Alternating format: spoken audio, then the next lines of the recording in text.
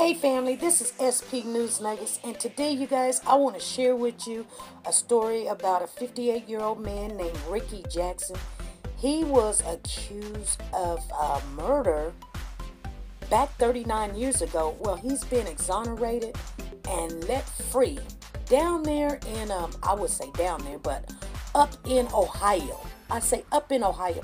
You guys, I'm going to share the story with you, and we're going to talk about it because this is why it is so important not to accuse somebody of something, because it's the worst thing you can do is take their life from them and take everything from them, and they got to live with it.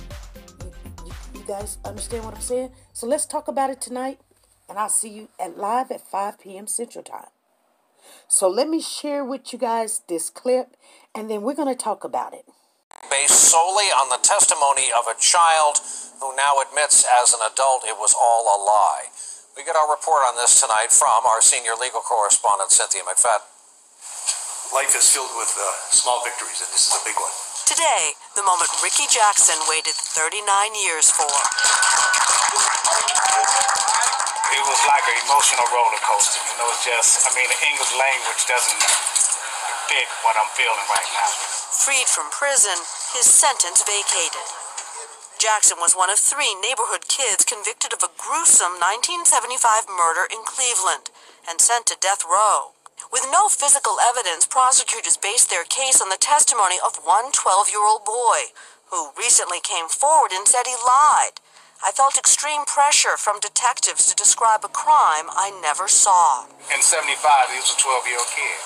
And he was manipulated and coerced by the police, and they used him. It took a lot of courage to do what he did in that courtroom. Also freed today, Jackson's co-defendant Wiley Bridgman, whose brother was paroled in 2003 and fought to help his friend and brother. What you're reading is the happiness of being released. The bitterness is over with. I'm at the end of that road. Their first stop, lunch, with the attorneys who'd fought so hard for their release. Many of them not even born when the men were convicted. Ricky Jackson is one of the strongest men I know. I can't even imagine what it was like to be in prison for 39 years for a crime he didn't commit. They returned to a different world. When they went to prison, Gerald Ford was president, and it was the first year of Saturday Night Live. We asked Ricky Jackson this afternoon what he missed most. I spent my 20s, my 30s, my 40s, and nearly all of my 50s in prison, And time is just something that you can't get back, so I'm not going to really cry about it, but I had plans for my life, Now he has to put his life back together. Ohio is one of 30 states that does compensate the wrongfully convicted, up to $40,000 for each year. But it's an arduous process to get it, and many don't get a dime. Today, no talk of that, just celebration. Let's raise our glasses for freedom. Hey family, this is SP News Nugget, and I want to share with you a sale of a lifetime. Noah's Closet is having a Mother's Day sale on all of her perfume. She has 50 to 75% off. She has CK. She has Gucci. She also has Prada over there. You guys, the perfume smells beautiful. Women love beautiful smelling perfume. Give your mother something that she knows that you appreciate all she's done. And let Noah know SP sent you. This message is brought to you by Warriors for Children.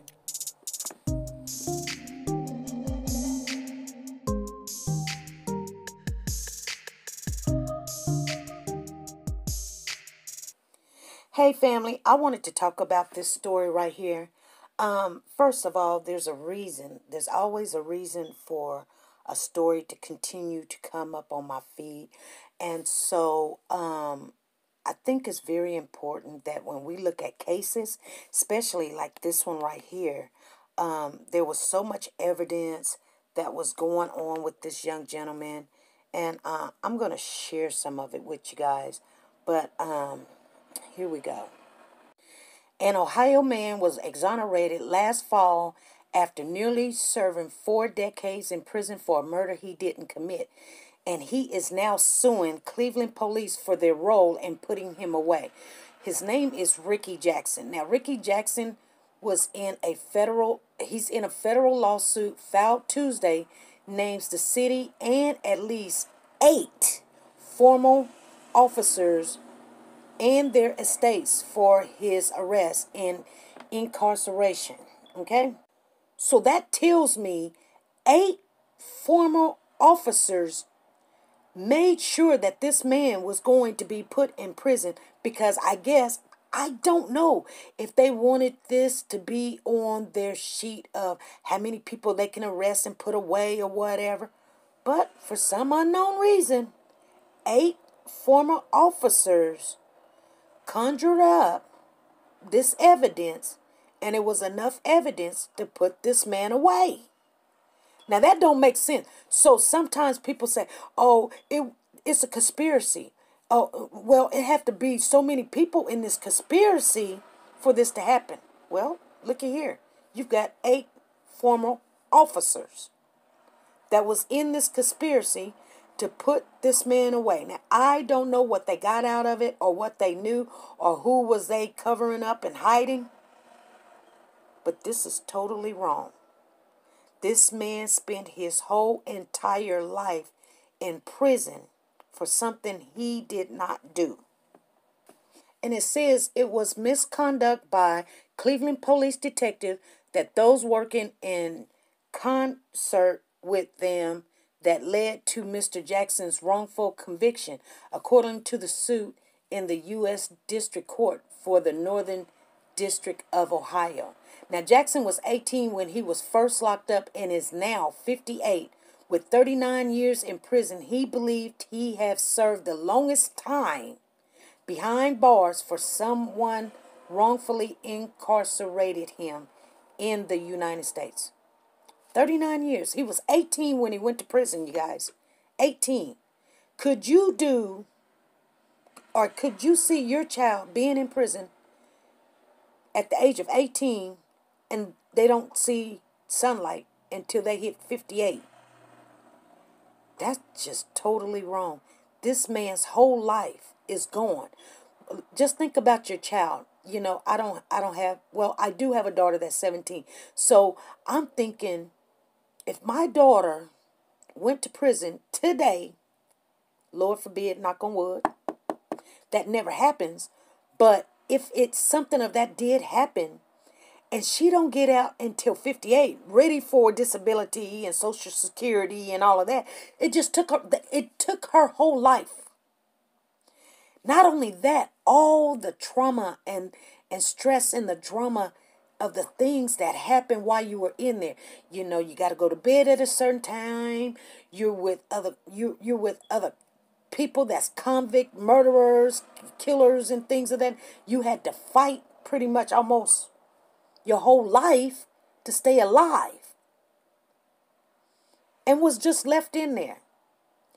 I don't know how they picked up this man's case and looked into it and helped him out, but I thank God somebody looked into it. Evidently, he had an attorney. That didn't work. Evidently, he had judges. Evidently, he probably had a juror. None of that worked. And we say there's nothing wrong with our system. When an innocent person goes to prison for something is wrong with our system. Something is wrong with it. But I want you guys to think about this because this can happen to anybody. And you guys do remember not too long ago, they just executed Nathaniel Woods right there in Alabama under Governor Kay. She didn't stop. She just said, okay. Which, see, things like this happen.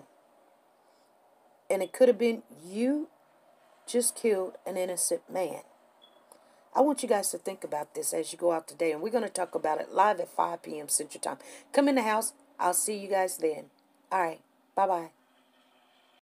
Dear listeners, are you looking for authentic design from brands like Louis Vuitton? on Prada, Coach, Gucci, Michael Kors, and so much more at a price that you can actually afford?